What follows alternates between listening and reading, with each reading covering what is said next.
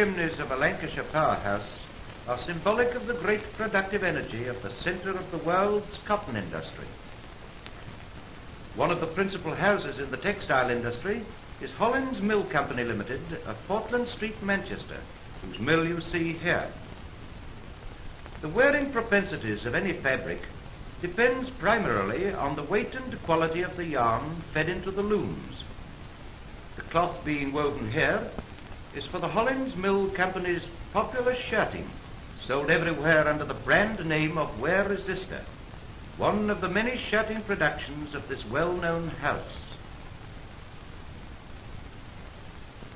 This material, as its name implies, is guaranteed to stand up to really hard usage in wear and wash. The printing of shirtings has today become a fine art.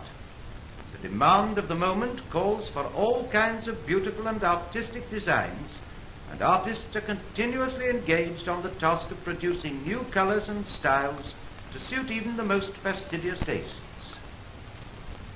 The colors of Wear-Resista shirts are scientifically produced to withstand boiling and have justifiably earned the description fast-boiling colors.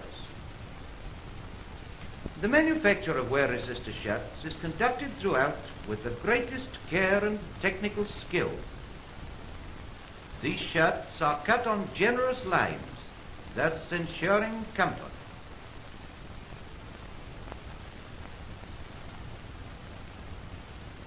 They are examined at many stages of their manufacture, and every shirt bears a tab with the name that is your guarantee of quality, durability, and fastness of color. When buying, insist upon seeing the name Wear-Resista.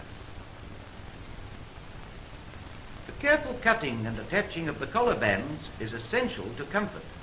The buttonholes are produced on this uncannily ingenious machine.